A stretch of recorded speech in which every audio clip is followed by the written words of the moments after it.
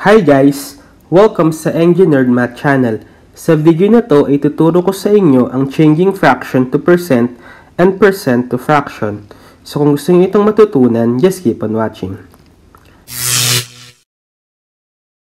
So sa pag-change ng fraction to percent or percent to fraction, dapat alam na natin yung pag-change ng fraction to decimal or vice versa, as well as pag-change ng decimal to percent or vice versa.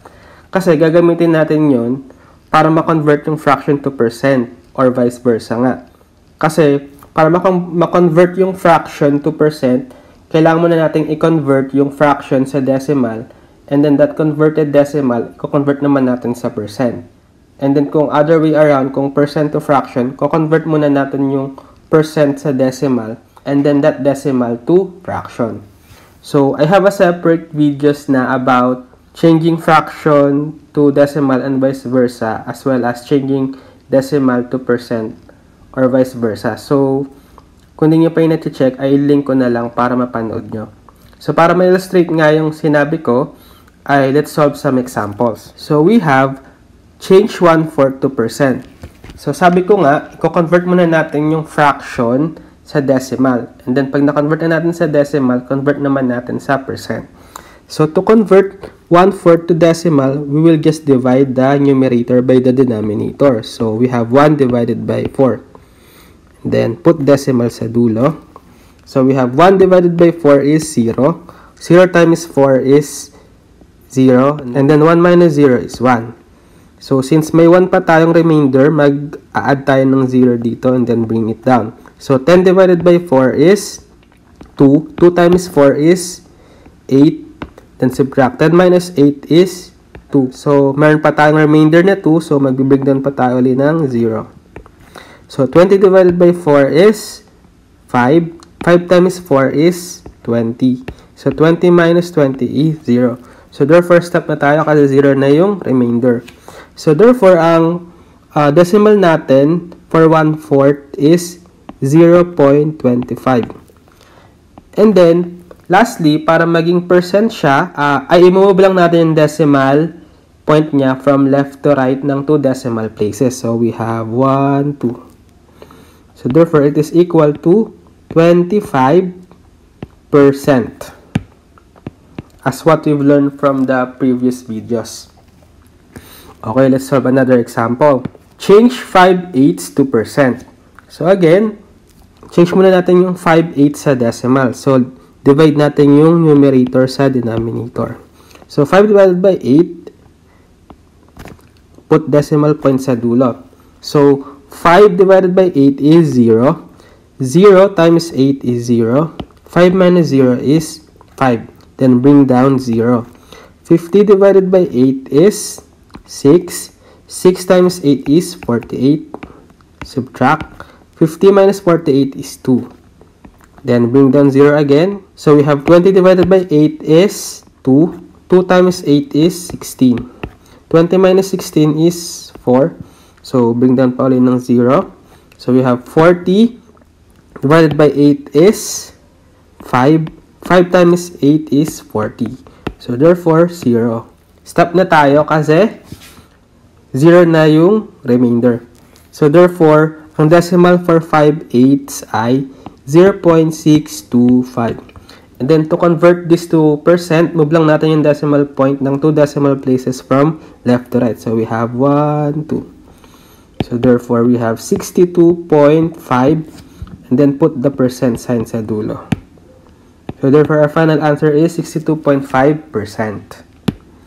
Okay, let's proceed sa next example. So, this time, change 1 and 2/5 to percent. So, since meron tayong mixed number, convert muna natin siya sa improper fraction. So, we have 1 times 5 is 5 plus 2 is 7. So, we have 7 over 5. Then, convert natin itong 7 over 5 sa decimal. So, 7 divided by 5. Okay, let's put decimal point sa dulo. Then, let's divide na. 7 divided by 5 is 1. 1 times 5 is 5. So, we have 7 minus 5 is 2. Then, bring down 0. 20 divided by 5 is 4. 4 times 5 is 20. So, 20 minus 20 is 0. So, 0 na yung remainder. So, stop na tayo. So, therefore, we have 1.4 as the decimal form. Ngayon, para ma-convert siya sa percent, move lang natin yung decimal point ng 2 decimal places pa punta sa kanan. So, we have 1, 2. Okay, so since meron tayong puwang dito, lalagyan lang natin siya ng 0. So, we have 140. Then, put percent sign sa dulo. So, therefore, 1 and 2/5 is equal to 140%. Okay, let's proceed sa next example. So, change 12% to fraction. So, this time, changing percent to fraction na tayo. So, sabi ko nga, bago natin ma-change yung percent sa fraction, change muna natin yung percent sa decimal. So, we have 12%. And then, para ma-change nga yung percent sa decimal, move lang natin yung decimal point from right to left ng 2 decimal places. So, since nandito yung decimal point ng percent, move natin siya sa kaliwa ng dalawang decimal places. So, we have this. So, therefore, 12% is equal to 0.12 as the decimal. So, wala na yung percent symbol. And then, alam natin kapag magko-convert tayo ng decimal to fraction, may denominator sila na power of 10. Move natin yung decimal point ng 0.12 pabalik from left to right hanggang mapunta sa dulo. So, we have 1, 2. So, we have 12. Ito yung magiging numerator natin. Over, so since minove natin yung decimal point ng dalawang decimal places, so, meron tayong dalawang 0 sa baba. And then, automatic, yung first number ay 1. So, therefore, 0.12 is equal to 12 over 100.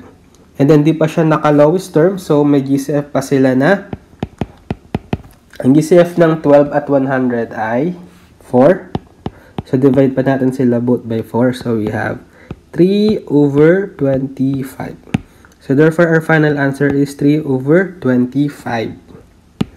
Okay, another example. So, we have change 0.25% to fraction.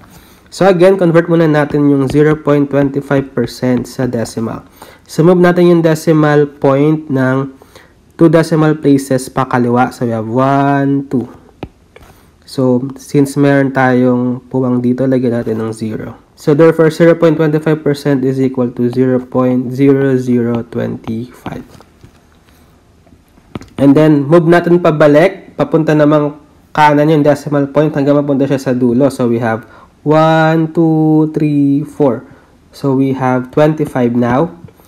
Over, so, 4 na beses natin minove yung decimal point, right? So, meron din tayong 4 na 0 sa denominator. So, we have 1, 2, 3, 4. And then, 1 sa unahan.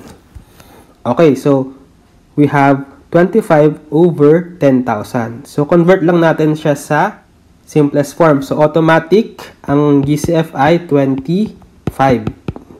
So, therefore, we have 1 over 400. So, that is the final answer. 1 over 400. Okay, let's proceed sa next example. So, change 1.5% to fraction. So, same process, 1.5%. Change natin sa decimal. Move natin yung decimal point from right to left ng 2 decimal places. So, we have 1, 2. Okay, then let's put 0 dito. So, therefore, it is equal to 0.015. And then, move naman natin, pabalik. Papunta naman ng kanan hanggang mapunta sa dulo yung decimal point. So, we have 1, 2, 3. So, it is equal now to 15. And this will be the numerator, which is 15. Over, ilang decimal place pa rin natin minove? 3. So, meron din tayong 3 0 sa baba. And then, 1 as the first number. So, we have 15 over 1,000. Okay, wala pa siya sa lowest term. So, divide pa natin sa GCF nila. Automatic, ang obvious na GCF ay 5, right? So, divide natin by 5. We have 3 over 200. So, therefore, our final answer is 3 over 200. So that is how to change fraction to percent or percent to fraction. Okay, so sana ay may natutunan kayo sa video na to at maraming salamat sa panonood.